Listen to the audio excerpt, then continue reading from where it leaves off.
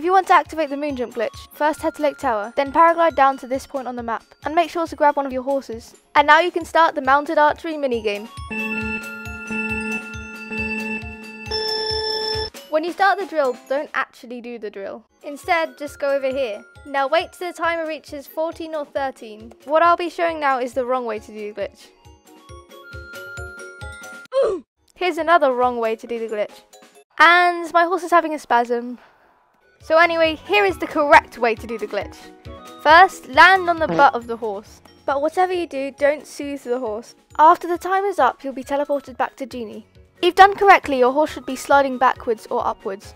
If you leave Link in this state for too long, then the glitch will expire and you'll have to do it all over again. In order to activate the glitch, fast travel to any shrine or tower on the map. Once you travel there, you'll be able to infinitely jump, which is extremely useful. You can use this glitch to make shrines a lot easier, or even skip them altogether.